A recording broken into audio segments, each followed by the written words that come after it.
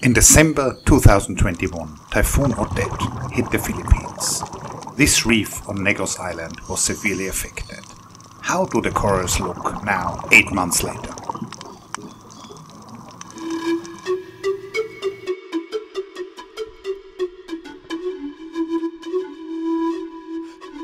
So these are a number of coral fragments which are still laying around in the sand, and they were knocked there by Typhoon Odette.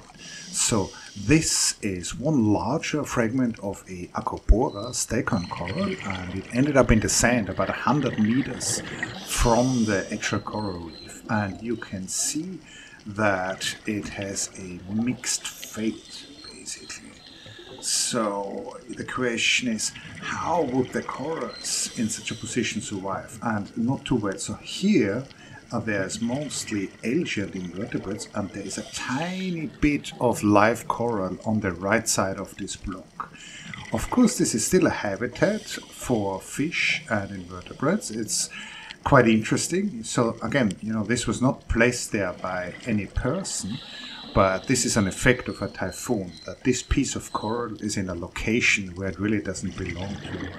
And this is a close-up of the living part. You can see that it's light brown, which is caused by the symbiotic algae in the tissue of the corals, and only the tips, this piece of coral might still be growing. The tips are white, and this is a piece of this coral fragment which is overgrown by algae. Now, where there's death, there's life. So there is a ghost goby here which has made this his home, and I can tell you why I believe that it's a male goby, because the fish is guarding eggs, and this is typically what the males do in gobies. So below the goby, these silvery spots, these are goby eggs.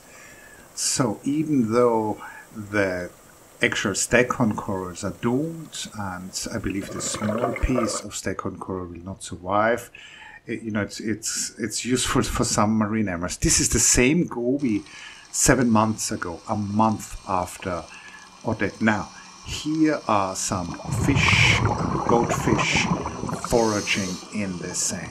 And the sand ecosystem is a different ecosystem as compared to the coral reef ecosystem. This is not a barren wasteland. This is a functioning, really interesting ecosystem. So the corals were just in the wrong place. What's in the right place is this feather star, this crinoid, and there's a small squat lobster living in it. I couldn't film it for very long, unfortunately. Motherfucker. And there are so many other interesting animals in the sand. So right next to the squat lobster of it was this juvenile crocodile fish. And if you look closely, it seems to be feeding on an even smaller fish. So that fish is tiny. If you look at the sand grains in relation to the body of the fish, and it's chewing on another fish, there's still the caudal fin sticking out of the mouth, and it seems to be having a hard time getting that whole prey fish into its mouth.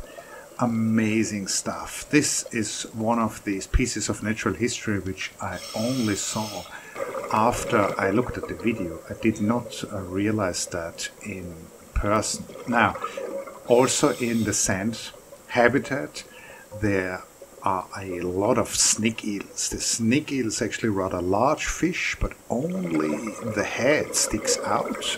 They have to engage in this odd chewing movement. It's not a chewing movement, it's a ventilation movement to be able to get oxygen-rich water on their gills. And they hide in the sand like this. They're rather well camouflaged, really, so that they can prey on small fishes which swim by. So quite a fascinating group of animals, and very bizarre looks.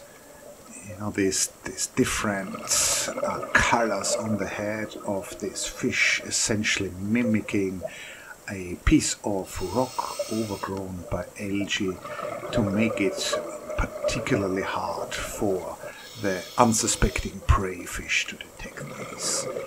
And they are stationary most of their life. It saves a lot of energy. This is a different species of snake eel. Again, you see that ventilation movement, and the fish is mostly covered by sand. Really only looking out are the eyes to detect the prey which might swim by, and the mouth of that fish to grab a careless small fish. Now, these are very specific animals for the sand ecosystems. You will not find them in coral reefs. So we can clearly see here there's a specialist fauna in the sand, and there is no lack of corals because this is a depauperate ecosystem. This is just something different. And the corals kicked there by Typhoon Odette will not do too well on the long run, and also creating an artificial reef by well-meaning scuba divers in this kind of ecosystem is not something that makes sense. This is still the eye of the snake eel. Here it's looking for prey. This eye might be the last thing which some small fish which swims by their seeds. So, the diving in these sandy areas is often called muck diving. Really fascinating to look for small stuff there. Another species which we see in the sand, which is really specialized for living and hunting there, are these blue-spotted stingrays. They're not aggressive, but they can hurt you with the barb on their tail if you're not careful, if you step on them in the shallows, or if you stupidly try to grab them. And they are actually very good at hiding from one moment to the next. So slow the video down here so that you can see better what's happening. And they can very quickly disappear, and you won't even realize that there's a fish in the sand right below you. So camouflage is really one of the main survival strategies in the sand. Fascinating. No more ray here. And I hope you have enjoyed this excursion into the sand ecosystem. Finally, I want to show you a plaque which is now underwater near the dive site car wreck, which is dedicated to the memory of my friend Simon, who passed away this year, way too young. So Simon always really enjoyed diving this site, and I think this is a great way to remember this cheerful and funny guy. See you next week.